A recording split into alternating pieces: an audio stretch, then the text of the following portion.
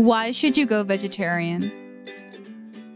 Well, we have to remember that all nutrients have an original source, and it's not the animals. They come from the plants. Animals eat plants, then other animals eat those animals that ate the plants. So when we consume animals, we're consuming the flesh of an animal that's loaded with cholesterol and saturated fat. While animal protein and animal products have nutrients, they come with side effects. And so by consuming the plants directly, you get the same nutrients without the side effects.